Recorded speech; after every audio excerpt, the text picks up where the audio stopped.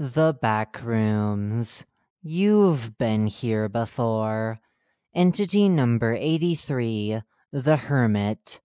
Indexed entity threat score. Danger, 3. Intelligence, B. Habitats, majority. Image caption, an artistic rendition of Entity 83. The Hermit is a nomadic humanoid creature of unknown origin. It lives in a shack about the size of a trailer that it carries on its back. The shack is made out of a material foreign to any well-known level, but it has properties similar to tin sheets, rotted wood, and dried bone. When deployed, the front quote-unquote lawn of the shack is adorned with bloodied sharpened sticks with skewered corpses of various entities found within the backrooms. Some of these corpses include a decapitated skin stealer, a hound impaled through the stomach, the large intestine of a human, the disembodied head of a strangler, a grossly oversized eyeball theorized to belong to a smiler, an unknown snake-like entity with purple scales and long, white hairs, assumedly an undocumented entity. The shack itself has 2 rooms, a dining room and a kitchen. The dining room consists of a large rectangular wooden table with a total of 6 chairs surrounding it, 2 chairs per length, 1 chair per width. All of these chairs are refurbished metal folding chairs, except for the chair on the left end, which is instead a large wooden throne, velvet cushions adorning the seat and back. The hermit usually sits in this throne for his meals, unless it has a guest of honor, in which case it moves 1 chair to the right, allowing the guest to sit in the throne. On the walls of the dining room are yet more trophies of other entities, including the wings of a female death moth, a blue feather, note, see entity number 7, a badge labeled Bojack, first response, and a popped balloon, see entity 67. The kitchen, on the other hand, is a crude abomination of spare parts welded together in order to create something that can hypothetically be used to cook. The ramshackle cupboards are full of different plates and bowls made out of the same tin-like substance as the rest of the house. The cooling unit holds 2 gallons of almond water, 2 bushels of an unspecified herb, and at least 4 pounds of miscellaneous meats at all times. Behaviors. The hermit is uncharacteristically hospitable, often offering guests respite, complete with meals composed of cooked meat, later identified to be the flesh of various entities, and tea, a currently unknown plant brewed in almond water. It talks with a masculine, slightly Irish accent. It has an affinity for long, thoughtful conversations, especially on the topic of food. If allowed, the hermit will prattle on for hours about his favorite dishes to cook and serve to those it trusts. Every once in a while, the hermit can be found without its shack, roaming the various halls of the backrooms.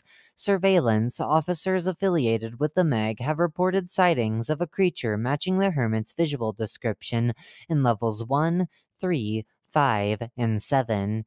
Sightings of the hermit have yet to be documented at any level beyond 8, but it is wise to assume that the hermit has traveled there before due to its various trophies. Eyewitness reports of the hermit while roaming have described it as a quote-unquote cunning hunter.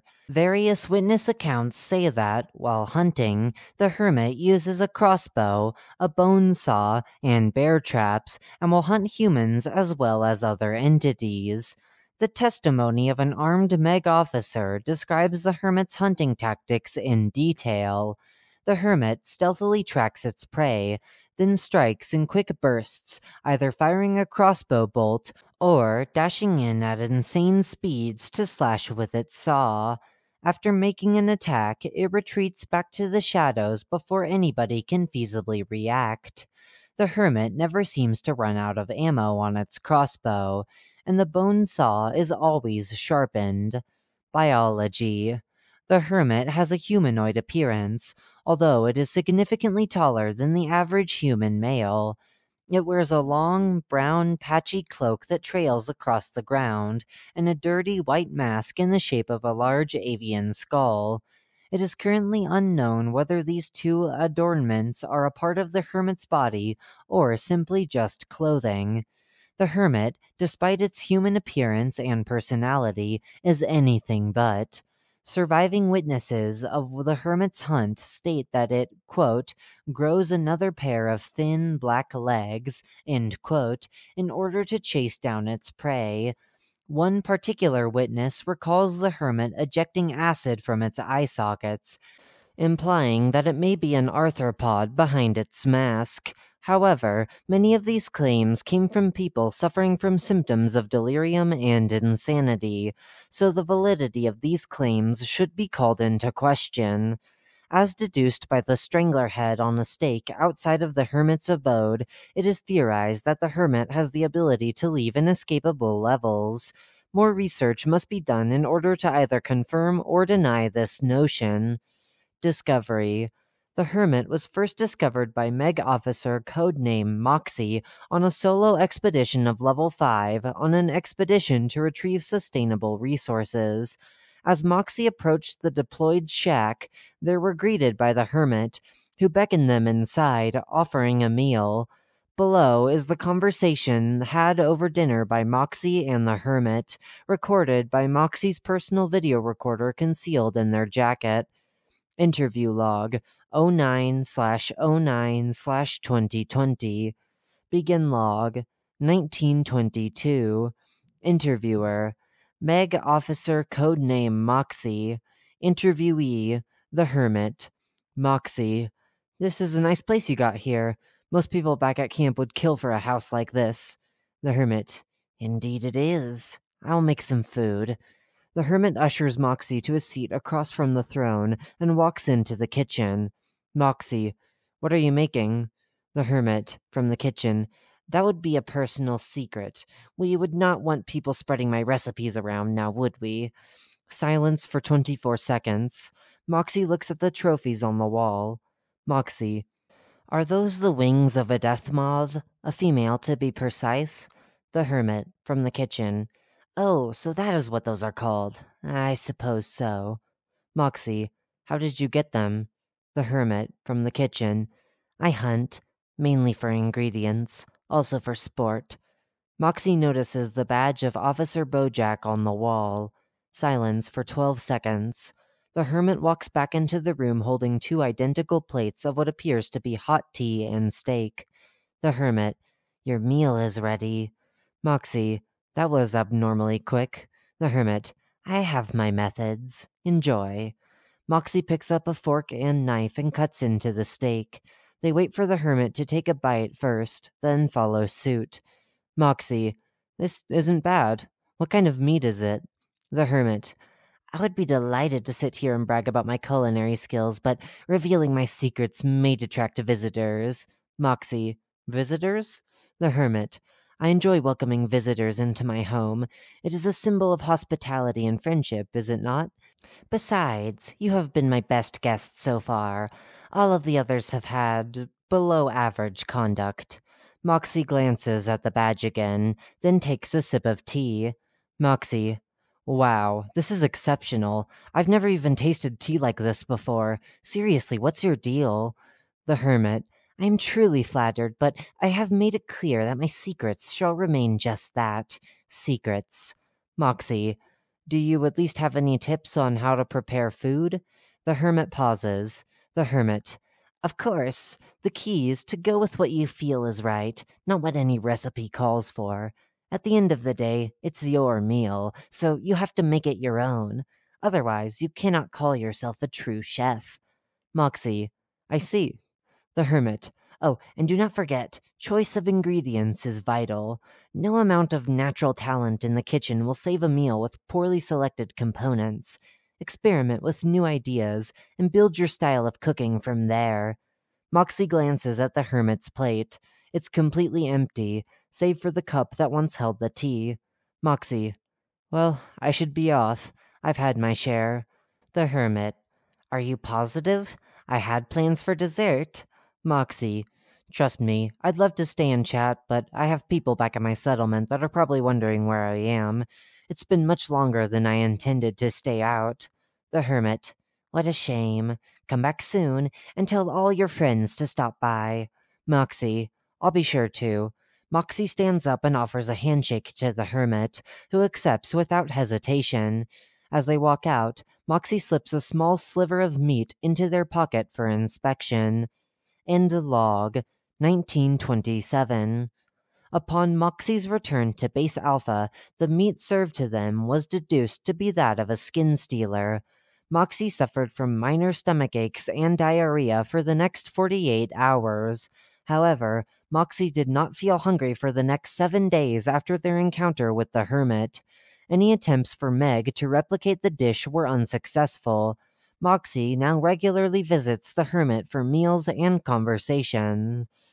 Do's and don'ts. Do. While visiting the Hermit for dinner, be as respectful as possible, try to clean your plate, show proper manners at the table.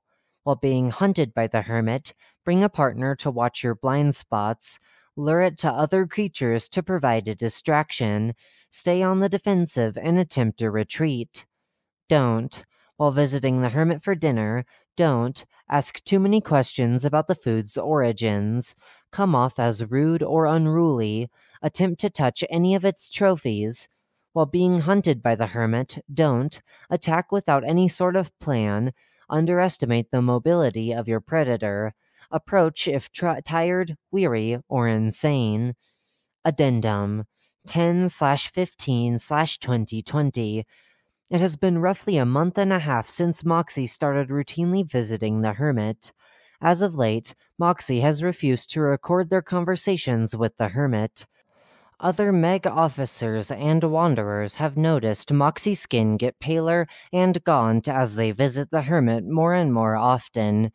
It has been 17 days since Moxie has last been seen eating anywhere other than the Hermit's shack. Medical monitors have revealed Moxie's heart rate to be roughly 30% lower than the average humans at rest. However, Moxie's personality is unchanged. Private, name removed for privacy, has made the executive decision to stealthily place an audio recording device on the inside of Moxie's jacket.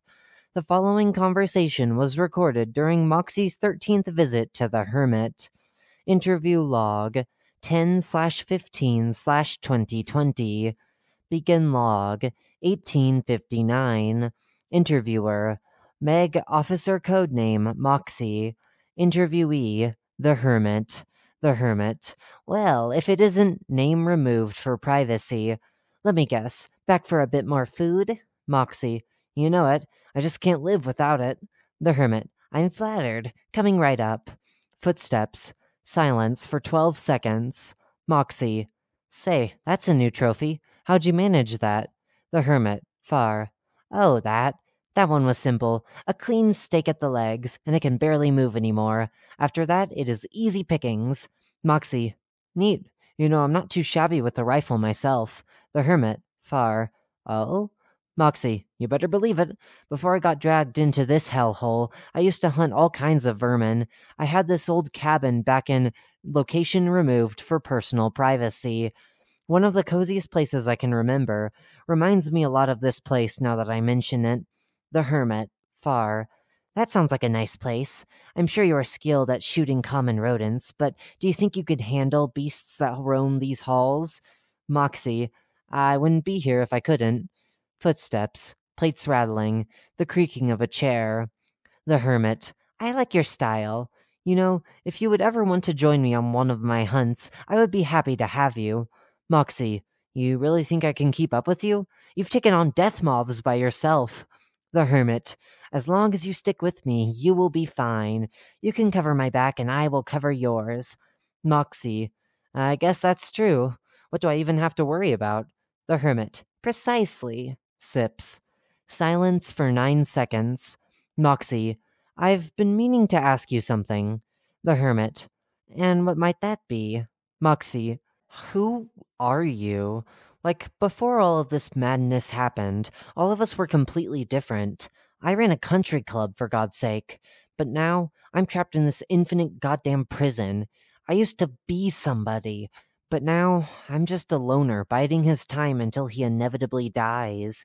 So, before you got trapped here like the rest of us, who were you? Silence for 6 seconds. The Hermit. Name redacted for personal privacy.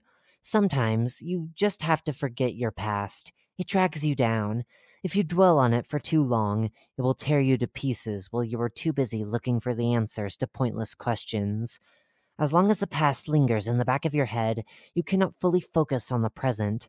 That is one of the many reasons why I am such a proficient hunter.